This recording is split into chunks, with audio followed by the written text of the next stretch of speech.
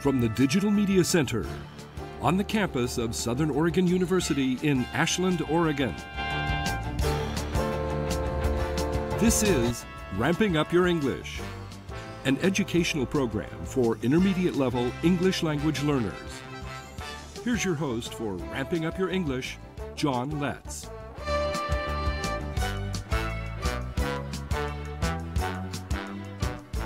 Welcome to Ramping Up Your English.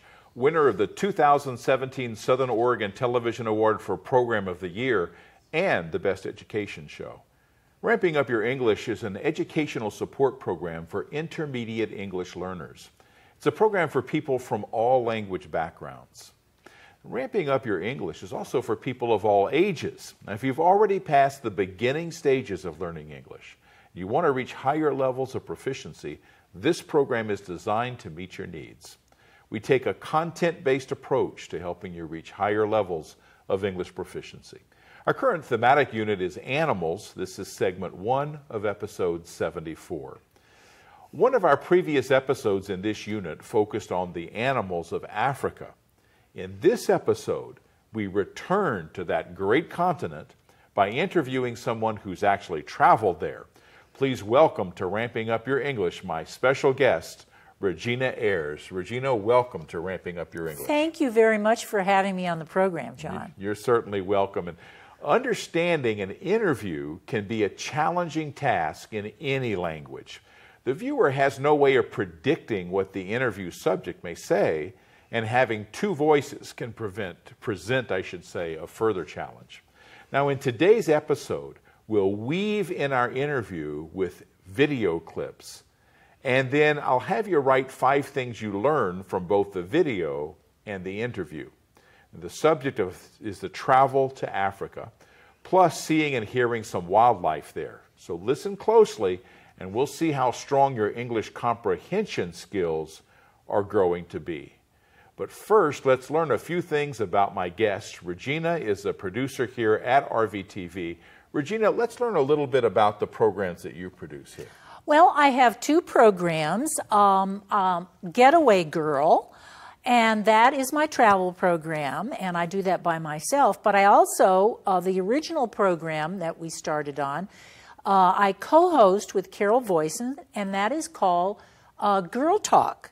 And I realized that we're up to, you're episode 74, right? Yeah. We're episode 34.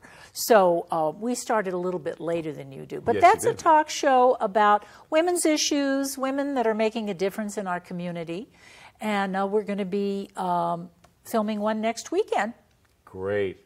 Well, one thing that I love about I love both of your shows, but your travel show, I've become quite a fan, because you allow viewers to go to all these places where most people like me, we're never going to get to those places, you know, and they're intriguing kinds of trips, things. Now, your latest one was about Africa, and in a moment we're going to see some of that first part, right? Which focuses on chimpanzees.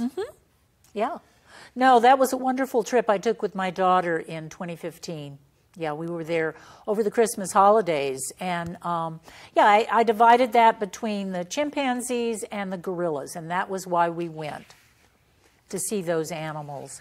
And they were fascinating. And you know, you had so many good things about it that you had to make it a 2-part show. I did. So let's look at a mashup I made of the Getaway Girl episode, part 1. We'll learn about chimpanzees and a whole bunch of other megafauna of Africa. So let's watch. Great.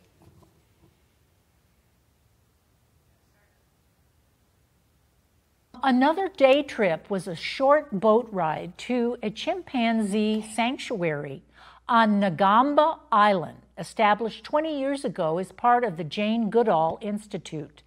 New animals are quarantined for 90 days prior to coming to the island. The 100-acre island sanctuary is home to close to 50 orphan chimpanzees. We were told if there was an emergency and the chimpanzees escaped, we should walk into the lake. Chimpanzees don't like water. This is good to know. We were taken to a tall platform where the chimpanzees gathered for meals. At the appointed hour, they came in from the forest where they spent their days and excitedly demanded their food, fruits and vegetables which are delivered to the island every 5 days. You can observe them using sticks to reach for food, which is a skill that was not known about chimpanzees until Jane Goodall observed this behavior in the wild.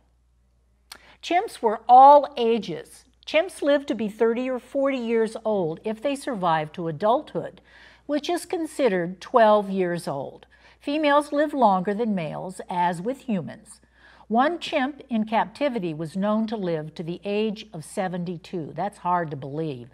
They all had names and written biographies that we could read if we could match up the photos with the actual face and body of the animal.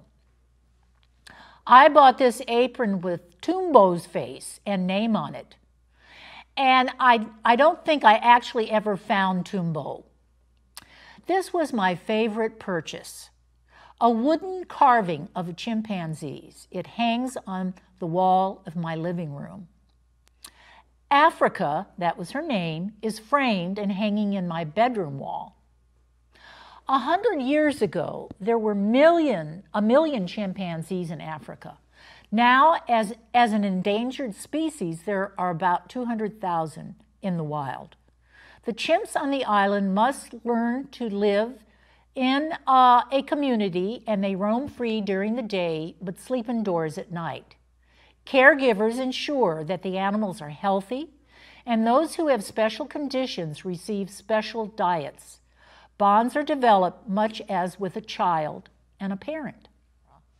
Let's listen to the chimpanzees.